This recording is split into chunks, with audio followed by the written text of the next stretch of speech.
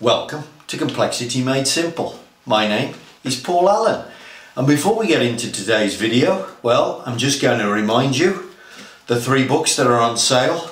Drink tea and read the paper. If you're a green belt and a black belt and you want simple instruction on how to apply your skill, design of experiments for 21st century engineers, and finally, a statistical process control for small batch production.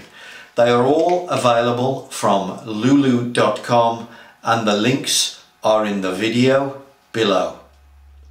Welcome to Complexity Made Simple. My name is Paul Allen, and the subject of today's video, well, we're going to take a look at the cost of poor quality. This is a continuation to a video that I recorded a couple of days ago. If you haven't seen it, go back, look at my channel, take a look. There's another video on the cost of poor quality. And what we're going to call this one, it's a slightly different subject in a way, because I'm not going to talk about the cost of poor quality. I'm going to phrase it in a different way, and we're going to call it the cost of variability. Because that is what Six Sigma, that is what Total Quality wants you to get rid of. We want you to get rid of variability. And we're going to take a look at why variability drives your cost of poor quality and why it's very difficult to allocate that cost of poor quality to individual projects. So that's what we're going to take a look at. If you want to know more, this very debate, this very description is in my book, Drink Tea and Read the Paper. So if you want to see this, you want to read about it rather than watch this video, Drink Tea and Read the Paper, it's all in there. Also, if you want to leave some comments in the fields below about this video, that would be very helpful to the channel. So please do that. If you want to request specific videos about specific subjects, then please do that. This was a request from someone, so these videos are a direct result of someone leaving comments in the fields below. So please leave comments. That would be excellent. So let's talk about this, the cost of variability. Now, what we're going to look at is the idea of 4 processes trying to produce an item. Now, obviously, if you were super efficient and you wanted to be super lean, what would you try to do? Well, you would try to create a situation where the products just flow through all 4 stages with very little stock, very little time in between, and that would be a super efficient, low cost way of producing these goods.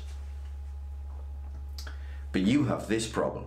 Okay, so process A, we want process A, let's say we want to produce, I'm going to say we want to produce 50 items per hour. Okay, so 50 items per hour is where we'd like the production output to sit. So we don't have, though, 50, 50, 50, 50, 50. Nobody does. That would be the perfect process. Of course, what you have is a process that does this. And maybe, on the average, process A hits the 50. Yeah, and of course, then process B might have a similar pattern, process C, process D. And by the way, these numbers could, because the machine doesn't run effectively, so it could be maintenance related, it could be engineering related. This could be as a result of quality issues. So it could be that you've made 65 units, but 15 of them were scrap, and you've still made your 50. Could be that you made 50 units and 15 of them were scrap and you only made 35. So it could be a quality related issue, it could be an output related issue. It doesn't really matter, but it's having an effect. It's having an effect on the consistency of the output. Now, if each one of these performs in that way, of course, we have a problem, because if process A decides to have a bad hour, just at the point when process B decides to have a good hour, well, of course, if you've got no stock here, process B cannot accelerate. Process B has to go at the slowest rate. It has to go at this speed, or indeed you get this problem. Process B is going nice and quick, but process C is going nice and slow. We have no stock here. Maybe we just have a simple conveyor linking these together. Trying to link all these automatic machines together, maybe. Of course, what happens? Well, the conveyor backs up. Process B has to stop, even though it's having a fantastic hour. Okay, so what happens is this whole system goes at the speed of the slowest machine, which tends to mean, even though they're all going at 50, this is a very important point, by the way, even though all these machines are going at an average speed of 50, what will you get coming out the other end? Well, what you'll actually get is the slowest speed every hour. So actually you won't hit 50 on the average for the system, even though you're hitting 50 on the average for each machine. The system will go at the slowest speed for that hour, and you'll just drag the efficiency right down. So for no other reason, that's the first cost of variability. It just sucks capacity out of your system. So okay, what do you do to combat this? What would you do to combat this problem? Well, one of the ways, of course, is to put some stock in between. So what we could do is decouple these machines. Yeah, so rather than having conveyed together like this, what we could do is take that out and we could decouple them. So now what we're going to do, of course, is we're going to put a little bit of stock, and put a little bit of stock in here in between each machine.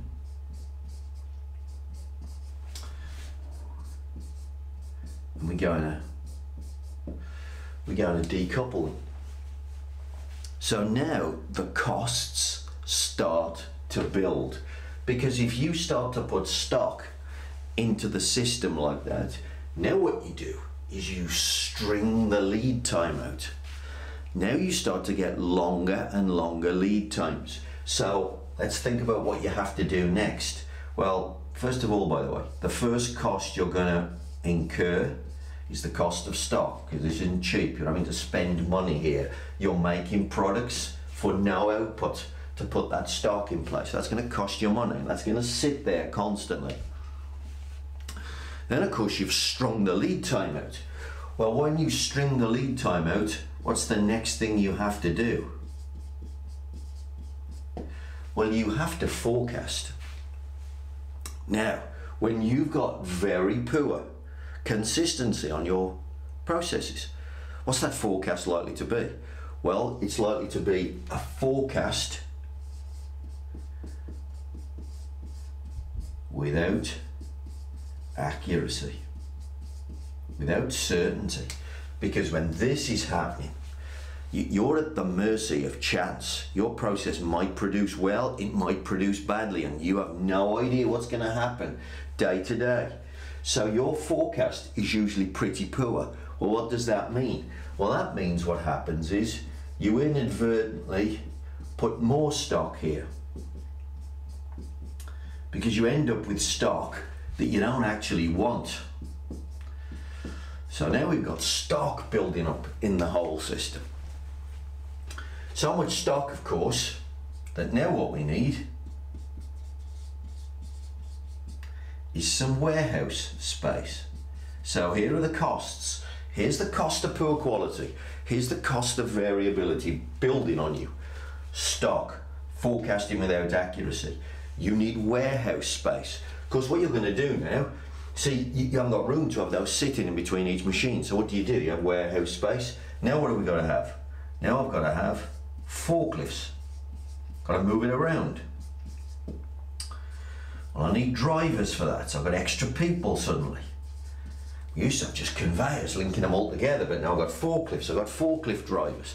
Oh, what else have I got to have? Oh, well, I need forklift licenses, because these days, not every old idiot can drive a forklift. So I need to put training on. and I think you have to refresh that on a regular basis these days. So we've got forklifts, we've got drivers, we've got training. Oh, because we've got forklifts, we need some space. We need space to store the forklifts. Yeah, so you could see the costs are starting to build. What else do we need? Oh, we got all this stock, haven't we? We're moving it into warehouses. Well, yeah, I really need a system to know how much stuff I've got in the warehouse now to help me with the forecast. So we'd better buy a computer. So we buy a computer so that we can count all the stock, and we can decide how much of it we've got, and we can make a better forecast, and we can come up with planning systems and all that kind of carry on. Okay, what else do I need? Well, if I'm going to buy a computer, of course, I'm going to need an IT department. So suddenly we've got IT skills on site. What else do we need? Oh, hang on, I'm going to need more HR people. So we need more HR staff, because suddenly I've got forklift drivers, I've got an IT department, so suddenly we're going to have to expand the HR department to deal with the paying of the salaries and looking after the pensions and all that kind of stuff. What else is going to go on? Oh, hang on, because I've got a computer and an IT department and HR staff, well, I'd better build some offices for all the staff, hadn't I? Okay, so let's have a look. So I've built offices, I've got extra warehouse, I've got extra space for the forklifts. Oh, okay, you know what I'm going to have to do? I'm going to have to heat all that space. So suddenly I've got heating for all of that. I've got a cost of lighting for all of that. Oh, I've got to make sure that the forklifts are in good shape as well. So maybe I'm going to need a little bit more. Maybe I'm going to need some more maintenance staff to deal with that equipment. Yeah, so maybe there's some maintenance staff needed as well. Now, you can see all of these costs building. Now, by the way, let's just point this out. None of them are direct. This isn't about looking at this process and going, I've got a man on this machine. You know, let's work out his OEE. How efficient is this guy? Yeah, which is the way we tend to look. We tend to look at the money-making process, and we tend to optimize the money-making process, and we ignore all of this. So often we're making these as good as we can, and at the same time we're making these as worse as we can. Well, there's huge amounts of overhead cost here. Now then, here's the thing about the cost of poor quality. Let's say I decide to take this a process at a time. So I'll go process A, process B, process C, process D. So I'm going to do a project here. And you say, okay, first thing I want you to do is I want you to work out the cost of poor quality. Now there it is, look, there's piles of it, millions of pounds in those costs right there potentially. However, here's the problem. Could I take some of this and assign it to this? Assign it to this variability? Well, actually, no, I can't. You could sit down with your accountancy people if you wanted to, and you could try and evaluate and say, well, this costs £1 million and there's 4 processes, so why don't we give £250,000 to this one, £250,000 to this one, £250,000. But that wouldn't make any sense.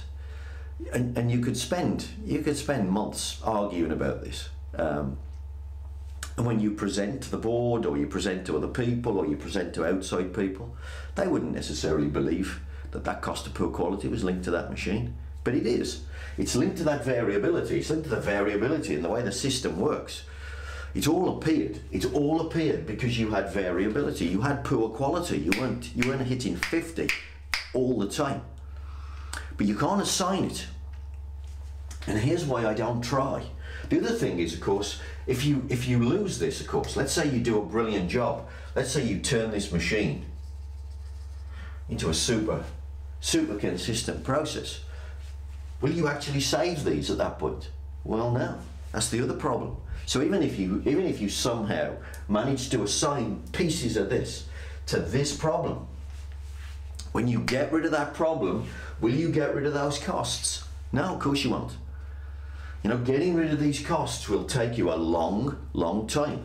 I mean, you could fix the whole 4-stage process and get them all to be consistent. Will you get rid of warehouse space at that point? Well, no, you've bought it, you've built it, you've got a factory that's too big. It could take you 2, 3, 4, 5 years before you actually get the money for this. In whatever way, you could fill it with money-making machines, make more money out of the same space instead of it being warehouse. But that could take a while to achieve. So here's my point of view about the cost of poor quality. Do I really want to spend? Do I want to spend weeks and weeks and weeks trying to get this right, trying to get a number associated with my project? No. Do I know that variability creates costs? Yes. Is variability the enemy? Yes. What are we going to do? We're going to find projects and we're just going to get rid of it. And probably we're going to get rid of the most inconsistent machines, or do the most inconsistent projects first. Because certainly when you start forecasting on an inconsistent project, not only have you got the obvious costs of poor quality, you've got even these are obvious, but you've got the things like you under forecast, then you let the customer down. What does letting the customer down cost you? You've no idea. You'll never know how much that's going to cost you. They could decide never to give you any more new business again, and you might never even know because they never speak to you about it. They could decide that you're still one of their best customers, one of your best suppliers, and they give you more work. You'll never know which situation you're going to encounter because it's at your customer. So there's costs of poor quality here that you can never ever evaluate. But variability is the enemy. Get rid of it all. And by the way, if you don't believe that this is true, here is a challenge for you. What I want you to do is to go to your factory layout. Take a look at your factory. It's going to be divided up into various departments and operations, yeah? What I want you to do is this. I want you to critically evaluate and say, okay, look, here's my factory layout. How much space makes money? And how much space is just storing stuff? Okay, just do that simple critical evaluation. It is dead easy to do. And of course, what you'll tend to find, I would say when I do this, and I sometimes do this when I walk around factories, because you'll walk past a fire evacuation layout, and I can just quickly stop and look and say, how much of the factory is actually making things? And what you'll find is probably 25% is making stuff, 75% is storing stuff. If you're truthful with yourself, that's what you'll find, because what you've got is this stuff. You've got loads of cost of poor quality, but can you evaluate it and assign it to your individual projects? It is very difficult to do so. And if that worries you, if you're not comfortable with that, you actually won't make any improvements at all. Not make any improvements at all. It's one of the things that the Americans are obsessed with, the dollar. They're obsessed with getting every cent out of every project. But because they can't work out every penny piece, they don't do nearly enough of the projects that they should do. Work smarter. Know that if you get rid of variability, you will get rid of the cost of poor quality. And ultimately, you will make more money. But you cannot necessarily assign every penny piece to every problem. And if you won't move forward without doing that, you'll just sit and you'll just have a process and a company that's full of cost and waste and the cost of poor quality. Understand that getting rid of variability makes piles and piles of cash.